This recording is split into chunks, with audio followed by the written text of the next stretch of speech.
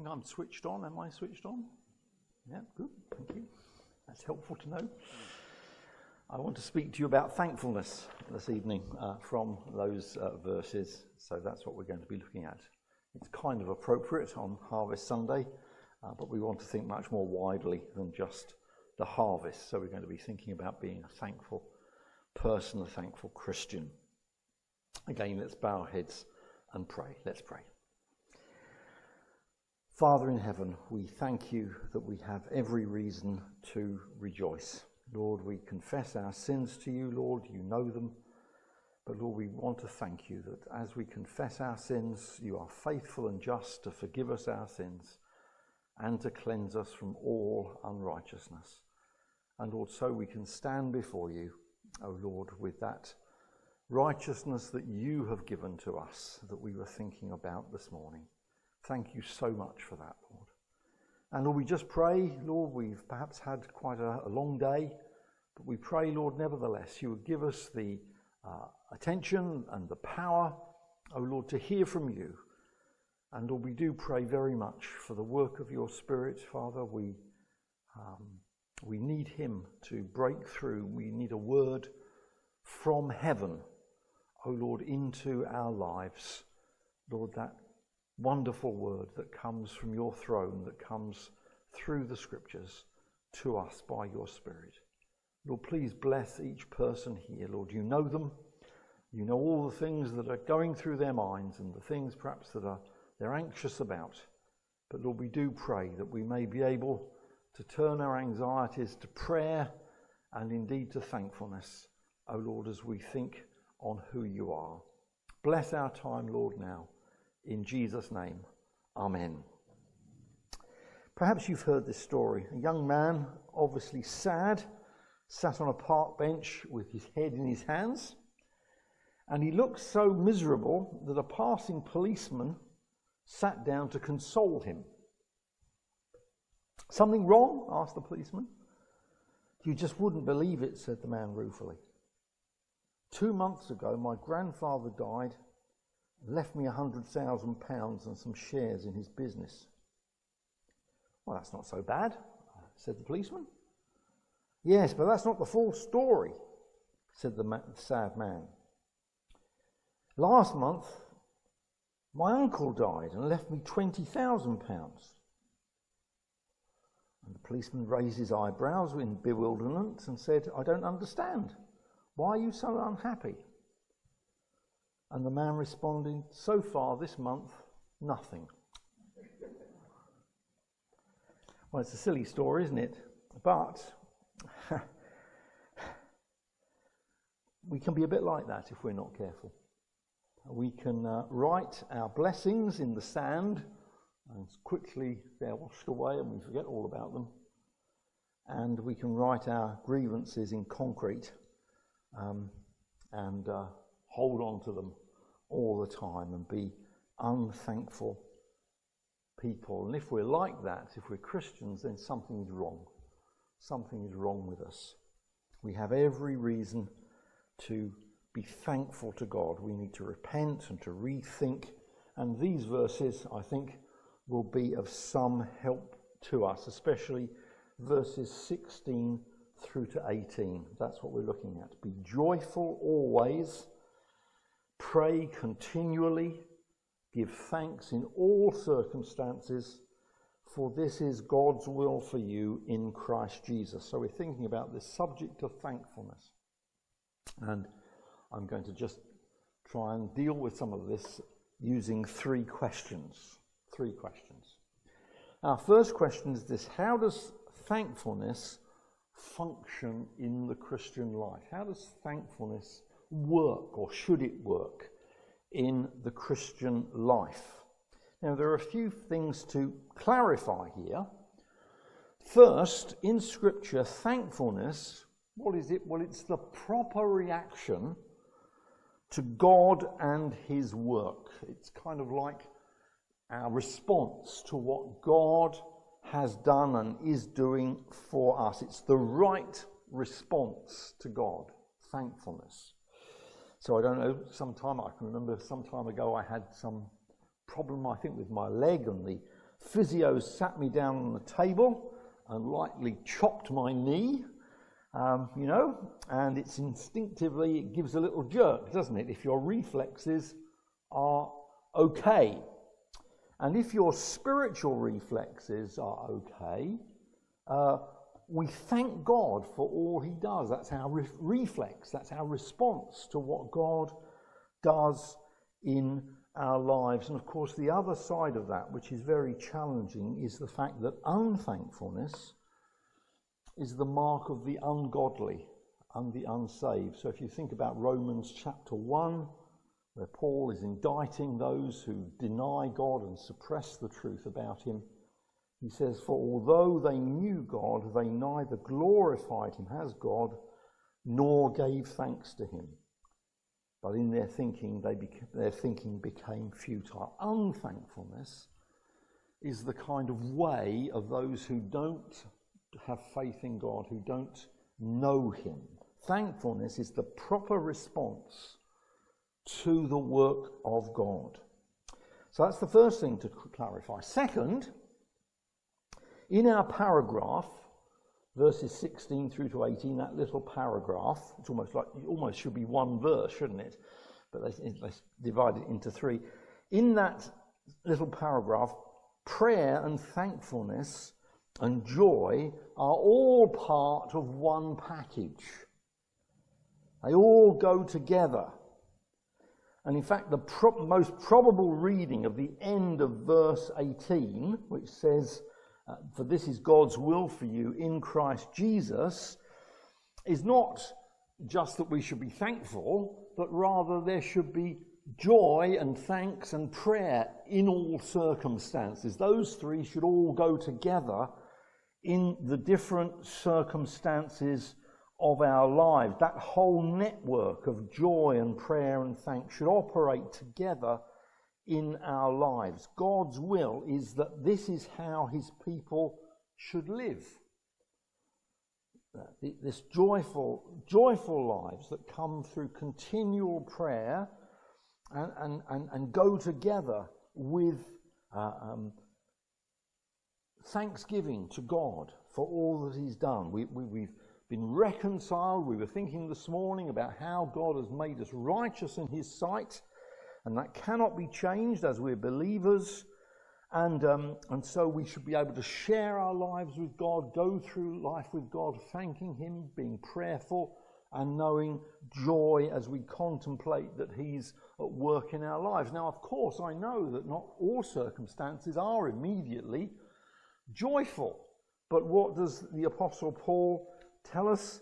You know these verses. He says this, doesn't he? He says, "Do not be anxious about anything, but in everything by prayer, petition, with thanksgiving," there it is, "present your requests to God, and the peace of God, which transcends all understanding, will guard your hearts and minds." So even in the most dire circumstances, which do make us anxious, we can pray and we can thank God for what he's done in our lives already. And we will know God's peace in that situation. So joy and prayer and thanks work together and feed off one another. That's how it should be. That's how Christians ought to be. Not gloomy, but joyful. Not in a superficial way, but a joy rooted in prayer and thanksgiving to the God who is our God and who knows us. Is that your life? Is that how my life is? That's how the Christian life is meant to be lived. And that's the implication of the words, you see, always, continually, always verse 16, continually verse 17, and in verse 18, in all circumstances. You see those three things are kind of parallel to each other. Always, continually, in all circumstances. This is how life is meant to be. As the Christian, joy comes from prayerfully and thankfully walking with God. That should be the atmosphere of every church. It should be the aura of every Christian, because we have every reason to be thankful and joyful because God has made us righteous. God has, not in ourselves, but he's given us this great gift that we were thinking about this morning of justification. Third, other thing to clarify in this opening thing about how does thankfulness function in the Christian life, notice the verbs here are all plural in those verses. We can take that as either that Paul is addressing every individual, you should be joyful, everybody, or he could be addressing the whole church together as a group.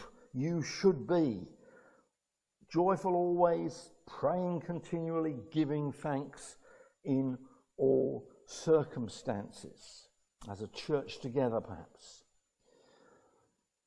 So we have to ask, well, again, why are so many of us not joyful, not thankful?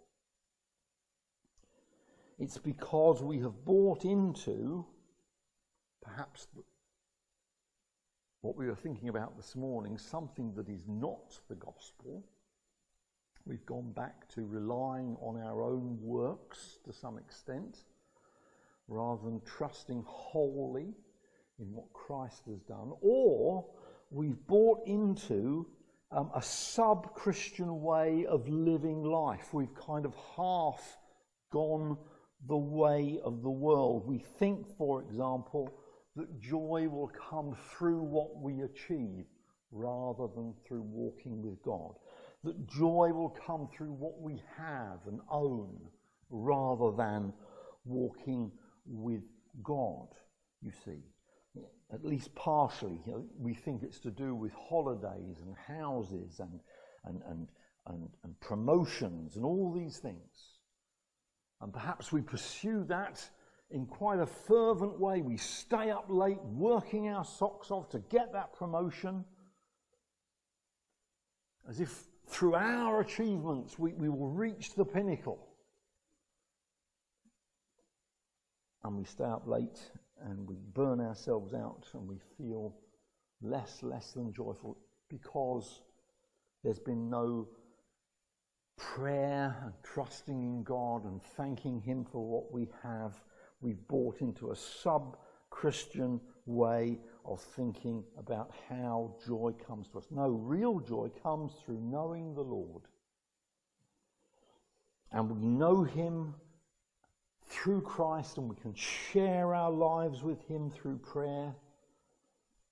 And that sharing of our lives should mean that we are thankful for every good thing that we have. So thankfulness is the conscious and right response to the enjoyment of the totality of our relationship with God.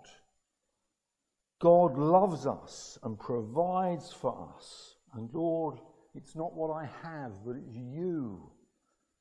I can do all things through Christ who strengthens me. That's how this Christian life should work. And we can see thankfulness is at the heart of this combination of joy and prayer and thankfulness. That's how to live. That's how it should be in churches. That's how it should be for every Christian. Yes, there are tough times, really tough times, but we have a God. We fall off the cliff, as we thought this morning, but it's not 300 feet, it's only 20 feet, because we have a God who loves us, who will never give up on us. So there should be a joy about Christian people and about Christian churches. So that's our first little section. We could step back then and secondly ask a second question: what are some of the headline reasons as to why the Christian should be thankful? We've mentioned some already, but we're going to mention some more. Because thankfulness is the proper conscious response to the totality of our relationship with God, what has God done for us? Who is God? What is he doing for us? And of course, because God himself is infinite, actually there are an infinite number of reasons for thankfulness. So to keep within bounds, I've just picked up on a few of the major reasons for thankfulness from 1 Thessalonians. Let me just point out a few to you by which we should be giving thanks. Well, first of all, look back in chapter 5 and verse 9. Here's a reason to give thanks. For God did not appoint us to suffer wrath, but to receive salvation through our Lord Jesus Christ. We're just as much sinners as anybody else. We are just as blind as anybody else to the Lord Jesus Christ and our need. But God, for no good in us, nothing to do with us, but God appointed us not to be lost. But he did not appoint us to suffer wrath, but he appointed us to receive salvation. Wow. To receive salvation through our Lord Jesus Christ. The beginning of your salvation is not in yourself. It was because God, for reasons that are mysterious and back in eternity and we can never really find the answer to, chose to do us good. Many people like to think of salvation. I use this analogy quite often. Many people like to think of salvation as a medicine. And I'm ill, and we're all ill with sin, and there's the medicine, and it's up to you to take it. That's what they think about salvation. But just imagine that here's a person in hospital who's really ill, terribly ill. They're blind, they're frail, they have dementia, and you say to them, here's the medicine, take it. Is that going to work? Of course it isn't. They don't need just it being offered to them. They need to be treated. They need for the doctor to get hold of them, gently, lovingly, and treat them. And that's what God has done for you and me. We were blind. We thought completely wrongly. We had, as it were, spiritual dementia. We were in our sins. But God appointed us. God took hold of us. That's where our salvation begins. There is a coming day of judgment. The chaos and trouble we see in our present world at this time, wars and the unraveling of creation, families, even the ideas of male and female, and all these things that are unraveling and causing all sorts of difficulties. These things are just breaking down, and these are warnings of the coming day of wrath. That's how the book of Revelation was. They're kind of trumpet calls to say, wake up, can you see what happens to the world when you exclude God? Can't you see this? Isn't it obvious? Isn't it in front of your eyes what's happening in our society now? They're trumpet calls from God to say, look, wake up. You need me. And God has woken us up. And obviously he's sent his Son to die, to atone for our sins, to live that righteous life that is counted to us. He has brought us to repentance and faith and forgiven and saved us from that dreadful coming day of wrath. And he does that, and he continues to do it even though as Christians we're not far from perfect. We continue to mess up. Remember the Apostle Paul, a wretched man that I am. He's an apostle. But he knows his own weaknesses and sins. A wretched man that I am. Who will deliver me? But thanks be to God through Jesus Christ. So there's the big reason for thankfulness, God's salvation. And let's just push on with this a little bit. The second reason for thankfulness is God's Spirit. If you look back to chapter 1 of Thessalonians, verses 2, and then see, we thank God for all of you, mentioning you in our prayers, Verse 4, for we know, brothers, loved by God, that he has chosen you. That's what I've just been speaking about. Because our gospel came to you not simply with words, but also with power, with the Holy Spirit, and with deep conviction. You know, and then it goes on, we know how we lived among you, but the gospel came to you with power, with the Holy Spirit, and in deep conviction. How was it we came to faith? We were convicted of our sins by the Holy Spirit, by the power of the Spirit. We were blind, as we've said, in our sin. Blind to judgment day, blind to the cross, blind to how much God loved us. But the Spirit took off the blindfold. I suddenly knew that the preacher's words were true. This wasn't just something that goes on. This was true for me. It was true. Not just for me, true. Thank the Lord. And now God's Spirit lives in us, so that even if we stray, he keeps bringing us back to the way. I've been reborn, and I'm on my way to heaven. We thank God that the Spirit of God is at work within us. And Paul himself is rejoicing because of the Spirit's work. This is what we read in 1 Thessalonians. The Spirit's work in Achaia. That's in part of Greece. Not just a few people, but a wonderful church. Look at chapter 1 again, verse 6. You became imitators of us. You followed us as we followed the Lord Jesus. And of the Lord, in spite of severe suffering, you welcomed the message with joy given by the Holy Spirit.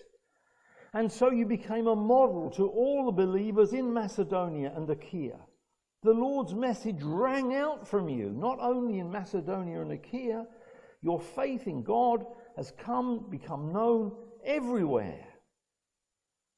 So this church grew up, a church from which the gospel sounded out. No doubt you have some churches in Eastbourne that sound their bells sometimes. And that's what was happening, but it wasn't just the ringing of bells that was sounding out, it was the gospel that was sounding out from this church and influencing the whole region by the power of the Spirit. That's what the Spirit had done. And then if you read through the book of Acts, you think to yourself, well, how long did it take for the Lord to build that church? How long did it take for the Spirit to do that work? And the answer is astonishing. Paul was in Thessalonica just 3 Sabbath days, just 3 weeks. You can read about that in Acts 17. Well, how did it happen then? How could such a church like that be raised up in 3 weeks? By the power of God's Spirit. That Spirit is in you, and he's in the churches, and he's building Christ's kingdom. And that's what's happening all over the world.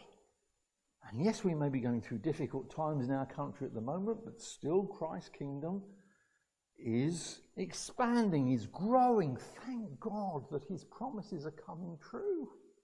That's a big thing, isn't it, to think about. It's worth thinking, isn't it, about the growth of the church in China in the last 70 years. Growth of the church in India, someone was mentioning about the persecution. South America, in our own lifetime, many of us. The church has grown in astonishing ways. The Bible says the Lord will call people from every language, tribe and tongue. Think about China. I think when the missionaries were chucked out in 1949, there were probably just about 500,000 Christians there. And then there was Chairman Mao, and there was the Cultural Revolution, and there was persecution. And surely that was going to mean that the church would die out. But oh no, we know this, don't we?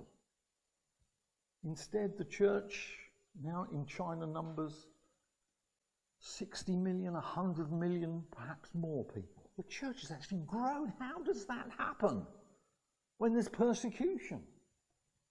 Well, it's the power of the Spirit. We thank God for the power of his Spirit. So we thank God for his salvation. We thank God for his Spirit. We can also thank God for his sovereignty. As we've said about the church in Thessalonica, almost immediately the church began to grow. Persecution broke out in Thessalonica against the new church. Paul had to run for his life. That's why he was only there for 3 Sabbath days. Would the church stand under such pressure? Look back at chapter 2, verses 17 and 18. Brothers, when we were torn away from you for a short time in person, not in thought, out of our intense longing we made every effort to see you, for we wanted to come to you. Certainly I, Paul, did again and again, but Satan stopped us.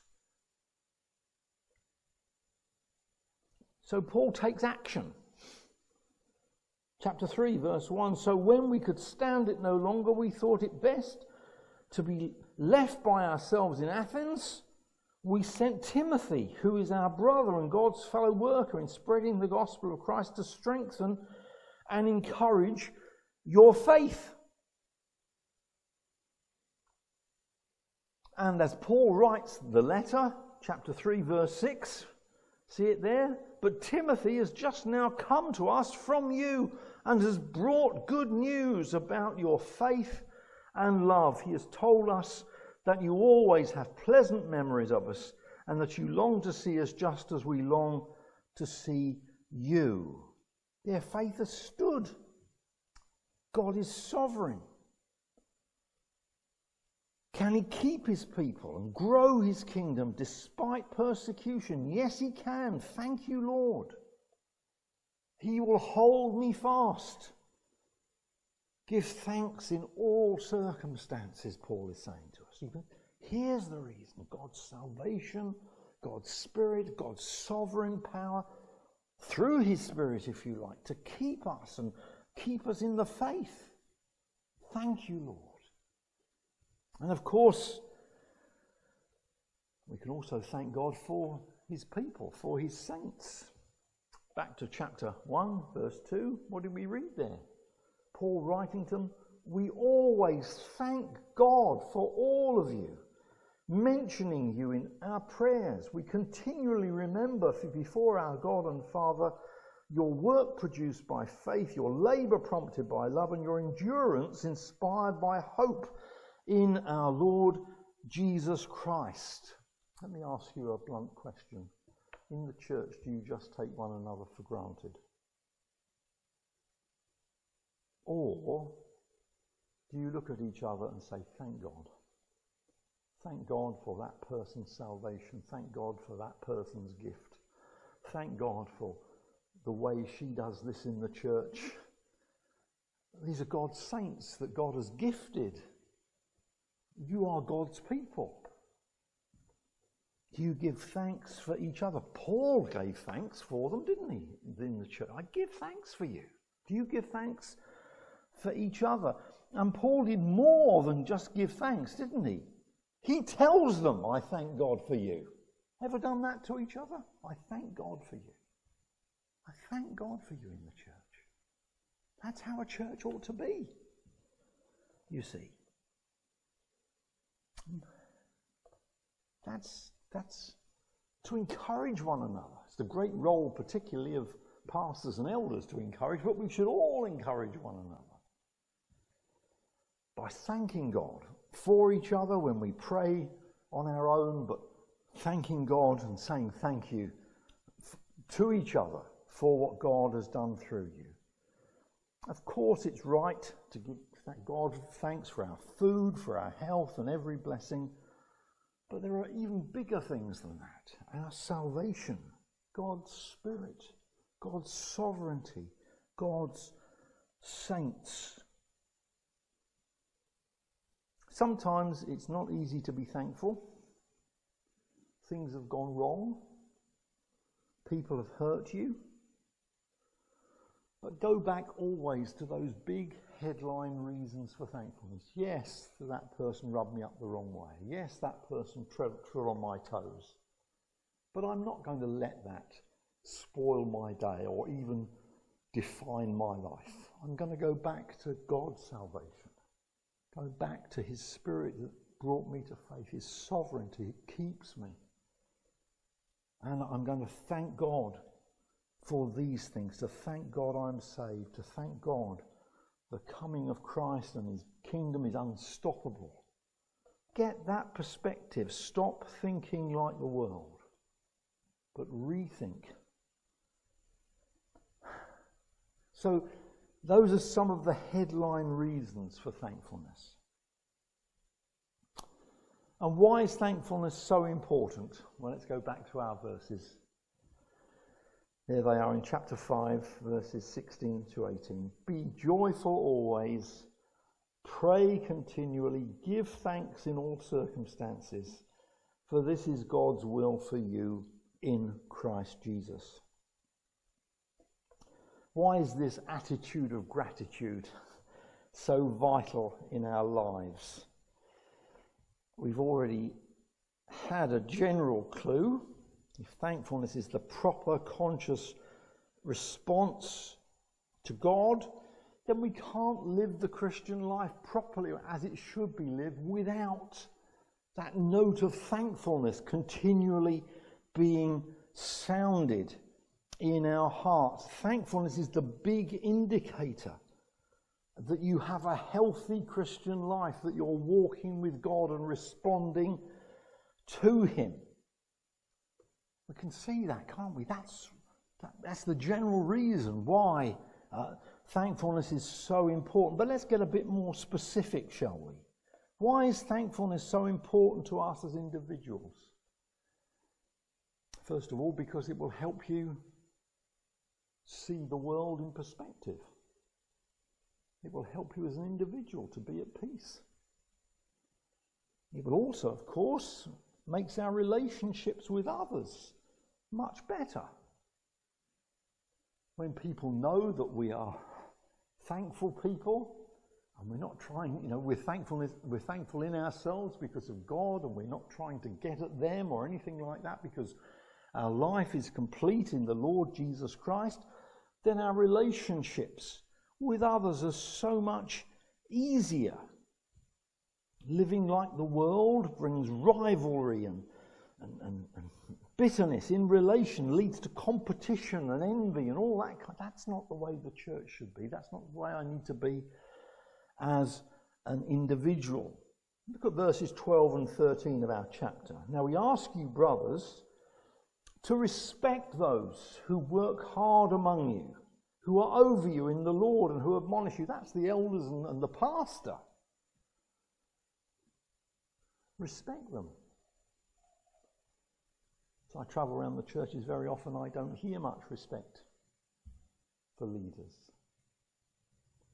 People are much more ready to tell me what's wrong with their pastor than to give thanks for him. Paul's aware of that kind of thing, so he's saying to respect those who work hard for you. Hold them in the highest regard, in love, because of their work. Well, how can you do that? Well, if you're thankful, you're a thankful person. You're thankful for what God has done in our lives. And you thank God that he's given us these leaders. They're not perfect. They do make mistakes, but they are doing their best. Lord, thank you for these people. There's a respect there, you see. Yeah, work makes the church much more what it should be. And of course, let's look at verses 14 and 15. And we urge you, brothers, and I think now he's talking to the elders and pastor in particular at this point. Warn those who are idle, encourage the timid, help the weak, be patient with everyone. How can an elder be patient with difficult people in the church? When he has a thankful relationship, a joyful, prayerful relationship with God, it will enable him to have the strength to be patient with people.